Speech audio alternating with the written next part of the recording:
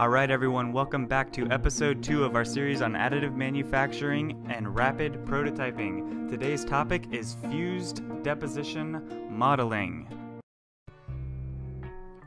Fused deposition modeling works as such. You have a spool of material which is then melted and extruded through this tiny nozzle. Your material options are ABS plastic, a blend of polycarbonate and ABS, and pure polycarbonate. Some of the advantages of fused deposition modeling grown parts are the material options, the fact that they are warp-free, and the price. The disadvantages that you'll face are resolution and time. So let's go back to the beginning and talk about these. Material options. These are not simulants, so it's not a resin-based simulant like you would find with stereolithography. This is a pure ABS material or a pure polycarbonate material. It can pass FDA regulations. It can be used as an end-use part.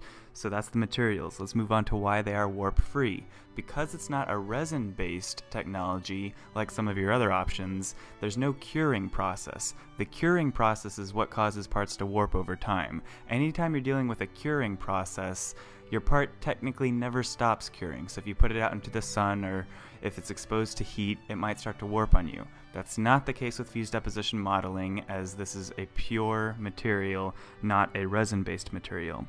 And then I also mentioned price. The machines are generally less expensive than stereolithography machines or selective laser sintering machines, and the material that goes into them is generally cheaper as well. So if you go to grow it and you want a large part made, fused deposition modeling is often going to be one of your most cost-effective options. Now onto the disadvantages. Resolution. The X and Y resolution on fused deposition modeling is pretty good. It's just going to trace right around your part on that X and Y axis there.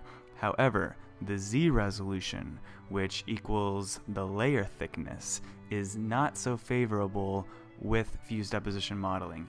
Generally, it's 10,000ths of an inch, or perhaps you can move it down to 7,000ths of an inch or 5,000ths of an inch, but generally it's 10,000ths of an inch. If you go lower, the time increases dramatically.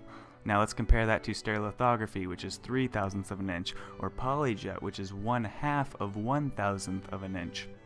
So on the Z-axis there, you're going to see a lower resolution, which is going to result in stair-stepping. So if you want a very aesthetically clean-looking part, and you're using fused deposition modeling, it's going to require some Bondo, some sanding, and some extra finishing work on Growit's end, or on your end, to basically get it to look as pristine and nice as a different technology might allow. And then also I mentioned time as a disadvantage, which again relates to that layer thickness. Fused deposition modeling is one of the slowest processes out there compared to stereolithography, SLS, Polyjet, Z-Corp, the rest of them that I'm going to present on. Fused deposition modeling is incredibly slow. So for that reason, sometimes very large parts can take even a few days to make. So it really kind of takes the rapid out of rapid prototyping in some cases if you need a next day turnaround on a very large part. So those are your advantages and disadvantages to keep in mind with fused deposition modeling.